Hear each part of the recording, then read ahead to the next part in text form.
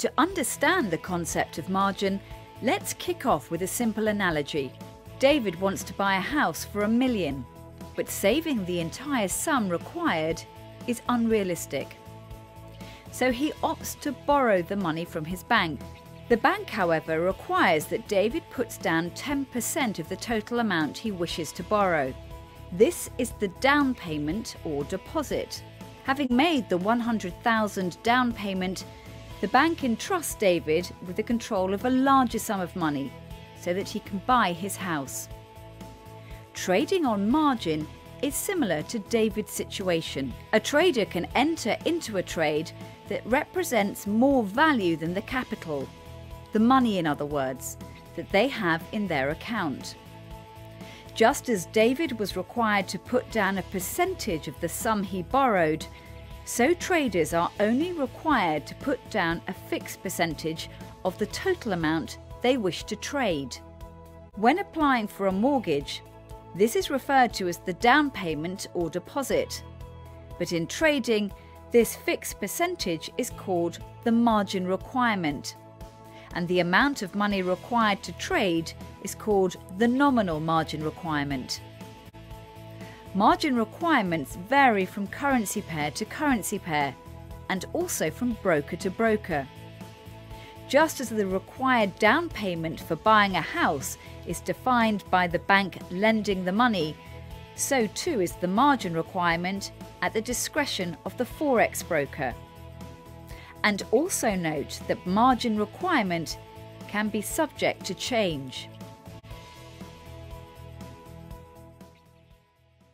Let's take a look at how we calculate the nominal margin requirement. Nominal margin requirement equals the currency-specific margin requirement times the nominal size of trade. Here's an example.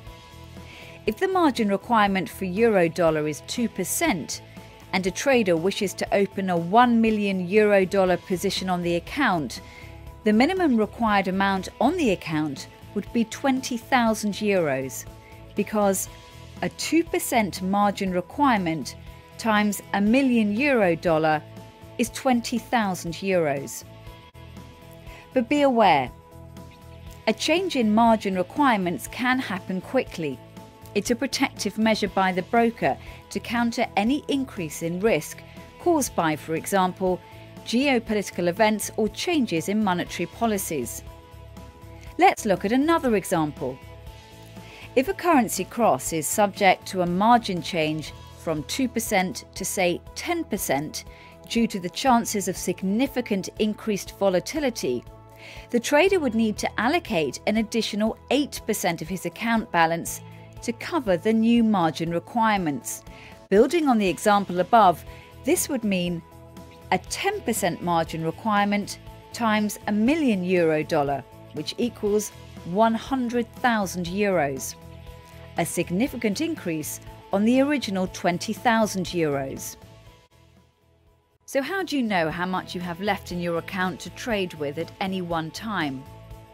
Well, most trading platforms show how much of your margin is currently being utilized, often described by a percentage value.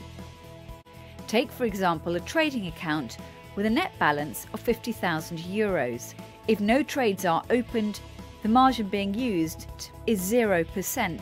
A euro-dollar trade of 1 million is then opened. With a euro-dollar margin requirement at 2%, this equates to a nominal amount of 20,000 euros.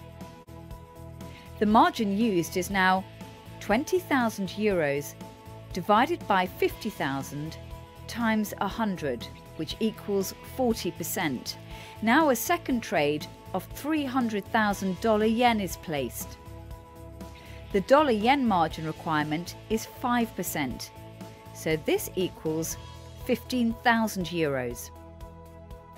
The used margin for the entire account is now 20,000 plus 15,000 divided by 50,000 times 100, which equals 70%.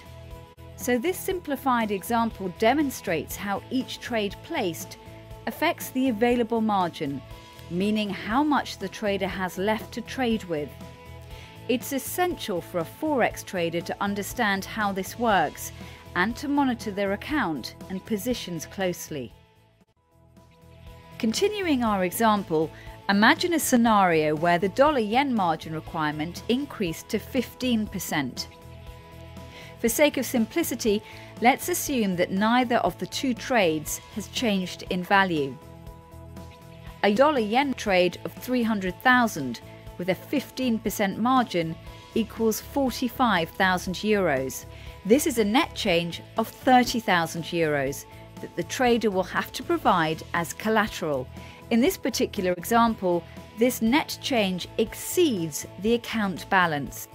In such a scenario, the trader usually receives a margin call. Depending on the policy of the broker, this means that the trader will either have to transfer additional funds to his account, or close part of or all of the trade.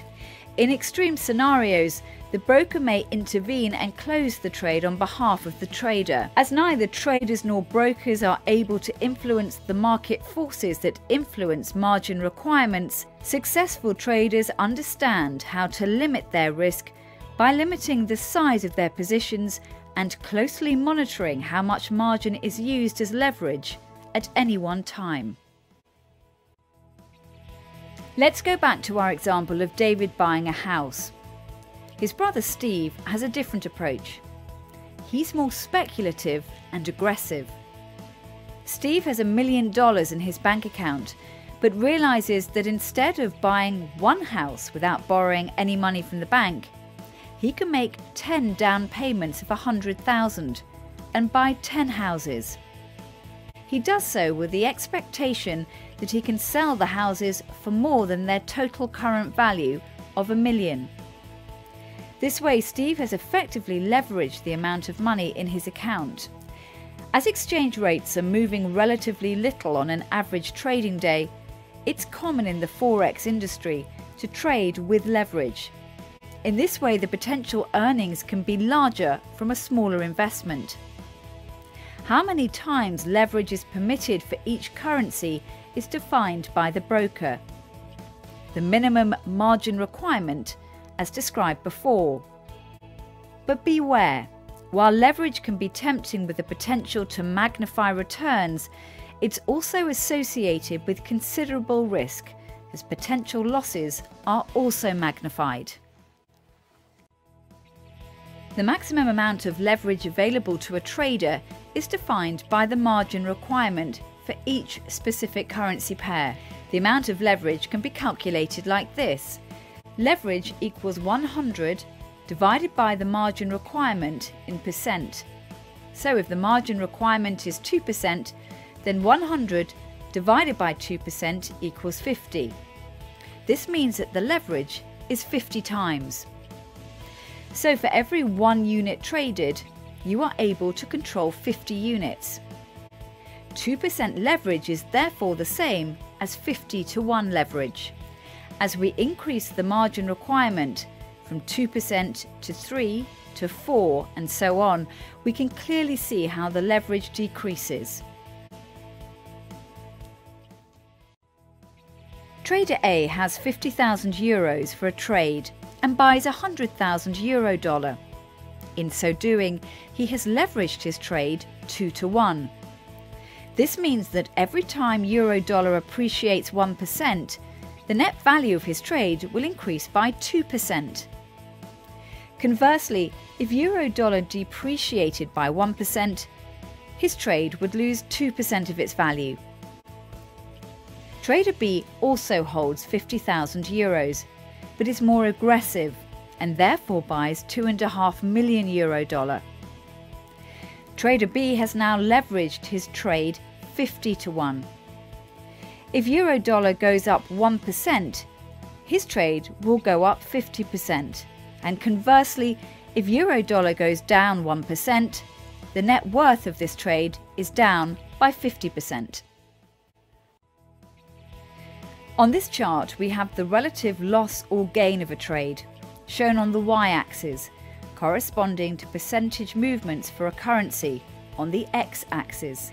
Let's plot some lines that show the effects of leverage on a trade. With 2-to-1 leverage, the blue line, we can see what happens if a currency moves by plus 10 or minus 10%. And as we increase the leverage, we can then see how both the returns and losses are amplified. So let's review what you've learned in this introduction to leverage. Trading on a margin means only having to put down a percentage of the amount you wish to trade. Margin enables you to leverage your account balance to control larger sums, and the amount of leverage available depends on the margin requirements. Remember, leverage can magnify your potential profit, but it can also magnify your potential losses. Careful consideration is advised when choosing how much leverage to apply.